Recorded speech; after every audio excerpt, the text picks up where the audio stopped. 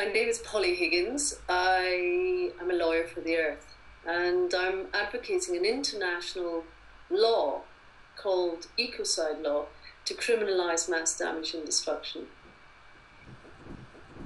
The Kogi's new film, Aluna, spoke to me very deeply, because what I saw there were the ancient wisdom of the world coming and making visible precisely just how harmful our daily activity has become, and how the actions of just very few can have significant adverse impact on the many.